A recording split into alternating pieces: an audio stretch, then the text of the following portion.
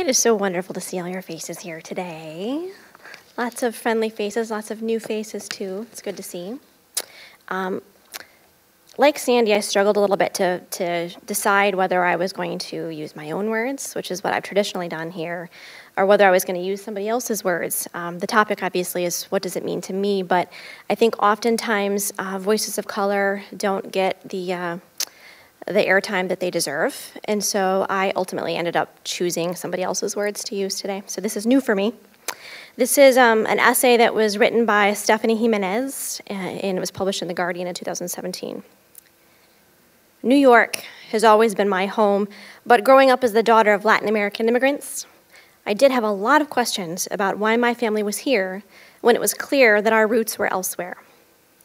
My dad explained that it was because in America, anyone could achieve whatever they wanted if they were willing to work for it. It didn't occur to me that he could be wrong.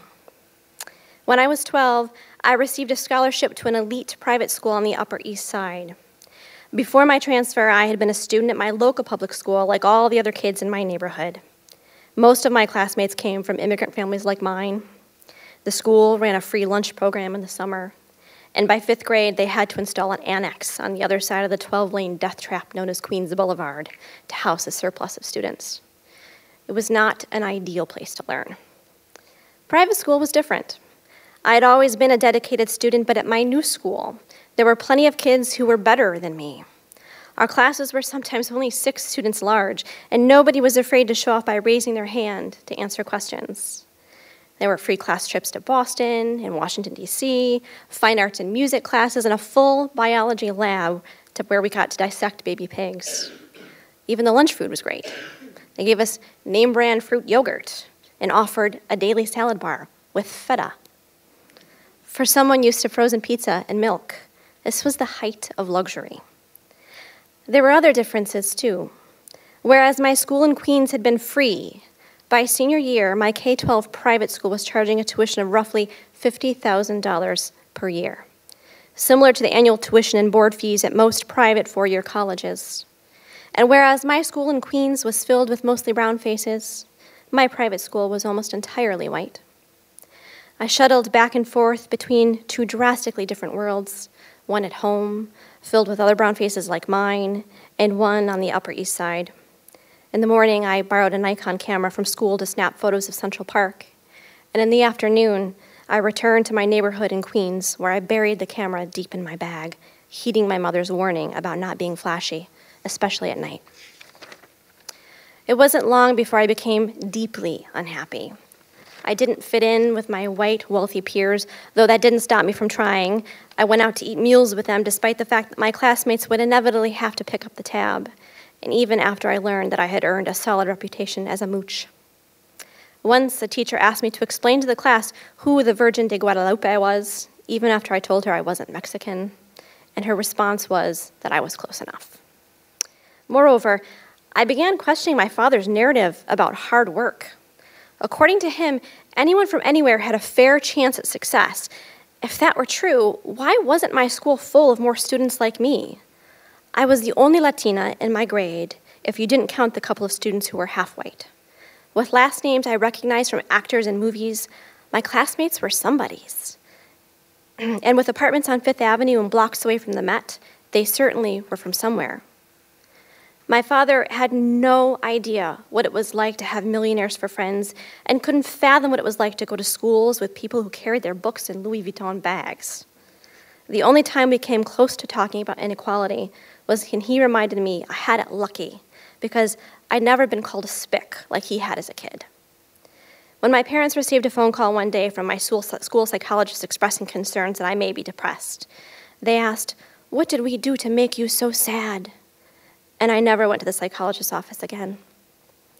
In spite of everything, I knew how lucky I was.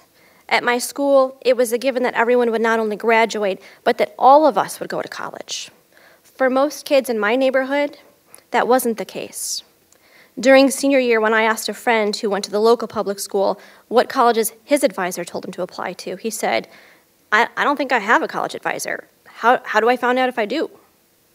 At a school where everyone was applying to college, many of them Ivy League schools that were often their parents' alma maters, His response stunned me. Once in college, I met more people who were exactly like the ones I went to private school with, mostly white and mostly wealthy. I always knew that private school wasn't just about eating really great lunch food. It was also about being set up for a very comfortable future. But for the first time ever, I realized that the future I was being set up for would not include many brown and black faces. Brown and black students are much more likely to attend under-resourced schools, where the rates of graduating are less than the nationwide average. But segregation doesn't stop after receiving a cap and gown. Graduating from a top-tier school is likely to catch a job recruiter's eye, and industries across the board are known for favoring candidates from elite schools. As an adult, I continue to be a minority in most professional and social settings, and more than ever, I find myself disputing the narrative that success is a product of merit. Well-meaning white people will tell me I'm wrong when I suggest my success has largely been determined by circumstance and chance. In high school, I didn't know anything about income equality or the top 1%, but I did know that earning a scholarship to a prestigious high school wasn't about hard work. It was luck.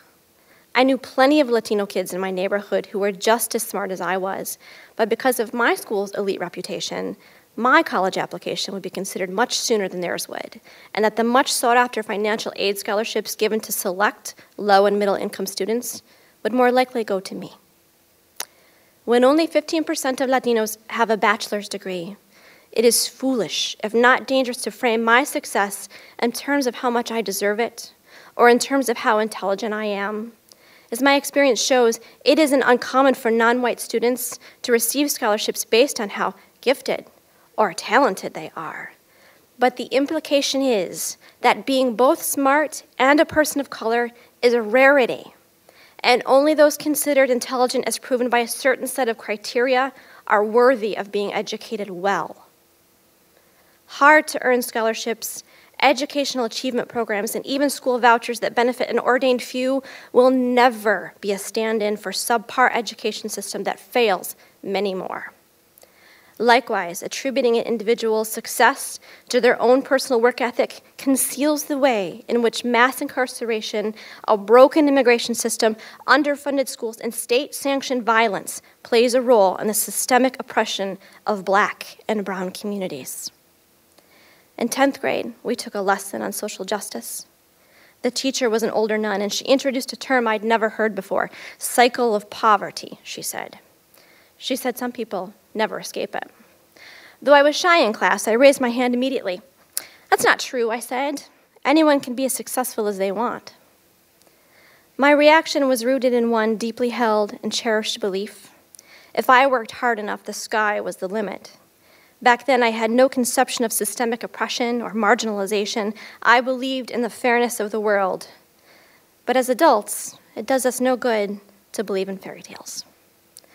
As long as we continue to have separate schools for the rich and the poor, for white people and people of color, we will continue to have segregated workplaces, segregated neighborhoods, and ultimately a divided country.